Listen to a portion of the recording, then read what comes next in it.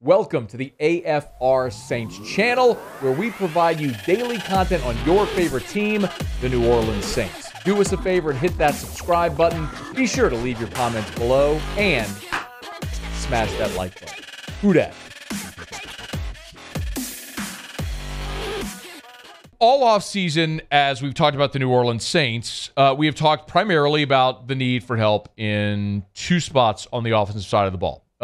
The spot defensively has been defensive tackle that we've talked about, and I think there's still work to do there. But we've talked about running back.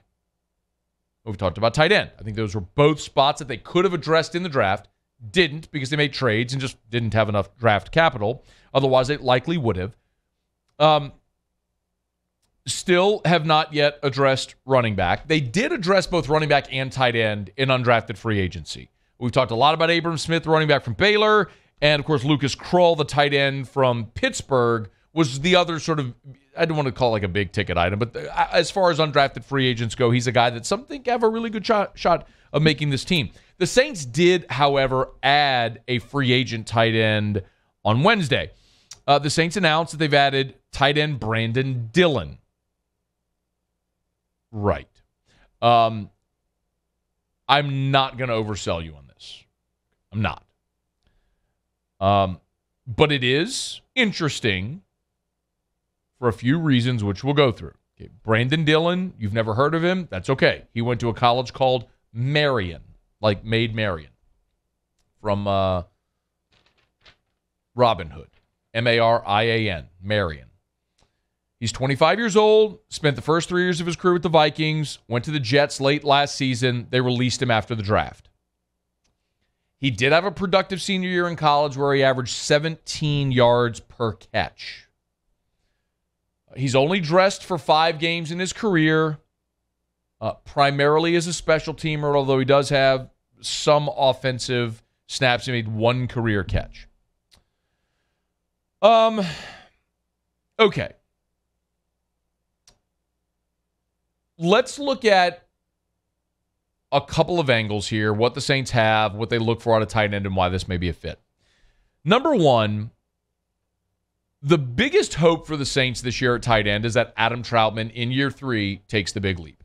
I don't know that I believe that's going to happen. I was very bullish on Trautman when they drafted him. I liked the pick a lot. They were clearly, very clearly going to move on from Jared Cook, which they did. Trautman got a lot more action late in the 2020 season. In 2021, just didn't really happen for him. He was a better blocker than he was a pass catcher, and that surprised many. For the season, Trautman finished with 27 catches on 43 attempts and just 263 receiving yards. It was just not what we had hoped for in year 2 for Adam Trautman. Let's hope this is the year he takes a step. If not, they're going to be looking for other options. Yes, you have Taysom Hill there. Yes, you have Garner-Johnson, but it is very clear, and we all know this, neither one of those guys is playing a traditional tight end spot. Garner-Johnson is a receiver. Taysom Hill is the Swiss Army knife. You can call him a tight end, but he's not a tight end in the traditional sense of the word. So that leaves you with J.P. Holtz and Lucas Krull. And now Brandon Dillon. The corresponding roster move, by the way, was that they cut Kahale Warring, who was another one of the undrafted guys that they had brought in. So that they swapped a tight end for a tight end. One of the things that's encouraging is that the Saints have always, and apparently will continue to employ, a traditional blocking tight end. If it was Dan Arnold, if it was Michael Ho'omanawanui, if it was Josh Hill, the Saints have always had that guy. Last year, we looked at Nick Vannett kind of as that guy when they brought him in from Denver, and Vannett is still on the roster, so he could very well be that guy, but you always look for possibilities to upgrade if it exists. I think a lot of people are bullish on Lucas Krull. We've talked about him here. 6'6", 260 pounds, played his first 2 years of college at the University of Florida, didn't really play much, transferred to Pitt, and then this year, with Kenny Pickett throwing the ball, he had 38 catches for 451 yards and 6 touchdowns. For perspective, his first 3 years of college, he had 10 receptions combined, total in 3 years. He had 38 for 451 and 6 tutties last year. So Lucas Krull is a guy people are very high on. I am. But Brandon Dillon's a guy that's got some NFL pedigree. He's been around. He's 25 years old. He's been around the NFL now for 3 seasons and has managed to stick around on a roster, and he is your prototypical tight end build. He's 6'5", 250, and can be that guy that puts his hand in the dirt and blocks.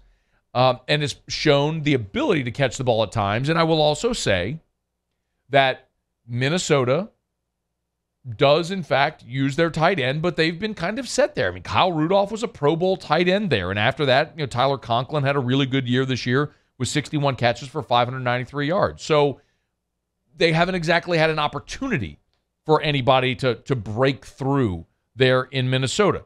Is it concerning that he couldn't catch on with the Jets? Yes, because the Jets stink and they really don't have any options there. Now, Kenny Yeboah, the Ole Miss tight end, he's there in New York with the Jets, but maybe a little bit of an NFL project.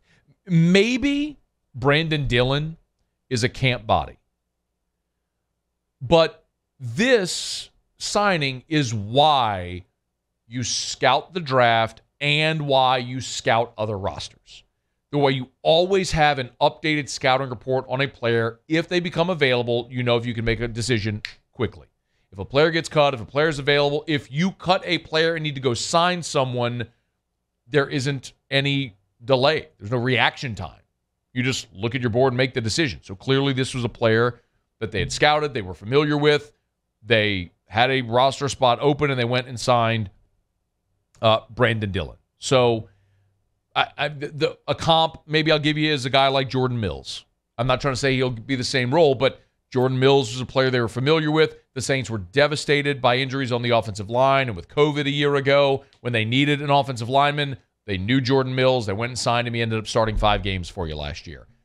I'm not saying that Brandon Dillon's going to don't misunderstand me. I'm not saying that he's going to start games for the Saints.